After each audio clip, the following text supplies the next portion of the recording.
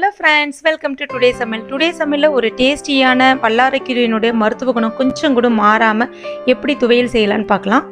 இப்போ ஒரு கடாயில 1 டேபிள்ஸ்பூன் அளவுக்கு நான் எண்ணெய் விட்டுக்கிட்டேன்.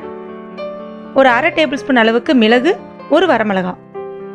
இது கூடவே ஒரு 1/2 டேபிள்ஸ்பூன் அளவுக்கு உளுத்தம் பருப்பு. இது எல்லாமே ஒரு கோல்டன் ப்ரௌனா வர்ற வரைக்கும் ஃப்ரை பண்ணுங்க. நான் இப்போ வல்லாரைக்கீரையை ஒரு 3 தடவை நல்லா வாஷ் பண்ணிட்டு எடுத்து வச்சிருக்கேன். வல்லாரைக்கீரையை யூஸ் பண்ணும்போது கண்டிப்பாக காம்போடு சேர்த்து யூஸ் பண்ணுங்க. காம்பு வந்து ஈஸியாக மஞ்சிரும், கொஞ்சம் நார் இருக்கும் அப்படின்லாம் நீங்கள் பயப்படவே வேண்டாம். காம்போடு யூஸ் பண்ணும்போது அதனுடைய மருத்துவ குணம் உங்களுக்கு முழுமையாக கிடைக்கும். இப்போ இது கூட ஒரு 4லிருந்து 5 பல்லு தேங்காய் பல்ல குட்டி குட்டியாக கட் பண்ணி வச்சு அதையும் சேர்த்து ஃப்ரை பண்ணிக்கலாம்.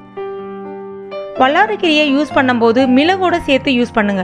என்றைக்குமே வந்து வல்லாரைக்கீரையோட புளி சேர்த்து யூஸ் பண்ணிங்கன்னா அதனுடைய மருத்துவ குணம் உங்களுக்கு டோட்டலாக போயிடும். அதனால் எப்பயுமே வந்து மிளகு சேர்த்து யூஸ் பண்ணிங்கன்னா அதனுடைய மருத்துவ குணம் இன்னும் உங்களுக்கு வந்து இன்க்ரீஸ் ஆகி நிறைய கிடைக்கும். இப்போ இந்த மாதிரி வல்லாரைக்கீரையை நான் வந்து சேர்த்துக்கிட்டேன். அதாவது கொஞ்சம் கூட தண்ணி இல்லாமல் இந்த மாதிரி ட்ரைடாக சேர்த்துக்குங்க.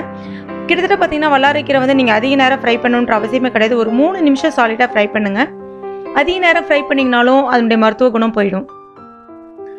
இந்த மாதிரி ஒரு 3 நிமிஷம் நல்லா ஃப்ரை பண்ணதுக்கப்புறம் கலர் வந்து கொஞ்சம் கூட சேஞ்சஸ் ஆகக்கூடாது. ஸோ இந்த ஸ்டேஜ் வந்து கரெக்டான ஸ்டேஜ். இந்த ஸ்டேஜில் அடுப்பை ஆஃப் பண்ணிவிட்டு ஒரு பிளேட்டில் இதை வந்து ட்ரான்ஸ்ஃபர் பண்ணிக்கோங்க. இது நல்லா ஆறுனதுக்கப்புறம் இது கூடவே கொஞ்சமாக ஆம்ச்சூர் பொடி, அதாவது நம்ம புளி சேர்க்கல இல்லையா, அதுக்கு பதிலாக ஒரு 1/2 டேபிள் ஸ்பூன் அளவுக்கு ஆம்ச்சூர் பொடி சேர்த்துக்கிறேன். ஆம்ச்சூர் பொடி அதாவது காய்ந்த மாங்காய் பொடி தான் வந்து ஆம்ச்சூர் பொடின்னு சொல்லுவாங்க. அது நிறைய ப்ரொவிஷன் ஸ்டோர்ஸில் கிடைக்குது, அதை நீங்கள் வாங்கி யூஸ் பண்ணிக்கலாம். அதை இதோட சேர்த்துக்கிறேன். ஒரு 1/2 டேபிள் ஸ்பூன் அளவுக்கு உப்பையும் இதோட சேர்த்துக்கலாம். இப்போ இதை நல்லா மிக்சியில் தண்ணி வந்து கொஞ்சமாக விட்டு அரைங்க. ரொம்ப தண்ணி தேவைப்படாது. ஸோ கொஞ்சமாக தண்ணி விட்டு இந்த மாதிரி திக் கன்சிஸ்டன்சிக்கு வர்ற மாதிரி அரைச்சி எடுத்துக்கங்க. இப்போ கடாயில் கொஞ்சமாக எண்ணெய் விட்டு கடுகு போட்டு தாளித்து இதை வந்து அதில் கொட்டிடாதீங்க. அதாவது நம்ம அரைச்சி வச்சுருக்க பேஸ்ட்டை வந்து தயவுசெய்து கடாயில் கொட்டாமல் தாளித்து நீங்கள் வந்து கடாய்க்கு ட்ரான்ஸ்ஃபர் பண்ணிங்க. ஸோ இப்போ டேஸ்டியான எம்மியான துவையல் வந்து ரெடி ஆயிடுச்சு. கொஞ்சம் கூட இதனுடைய மருத்துவ குணம் மாறாது. முழுமையாக எல்லா சத்துக்களுமே நமக்கு வந்து சேரும்.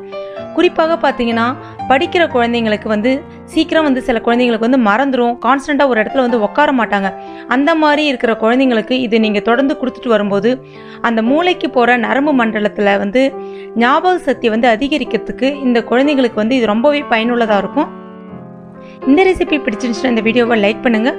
உங்கள் நண்பர்களுக்கும் இந்த வீடியோவை ஷேர் பண்ணுங்கள். அதாவது ஃபேஸ்புக், ட்விட்டர்னு ஷேர் பண்ணுங்கள். மேலும் இது போன்ற ரெசிபிகளுக்கு நம்ம சேனலை சப்ஸ்கிரைப் பண்ணுங்கள். தேங்க்யூ.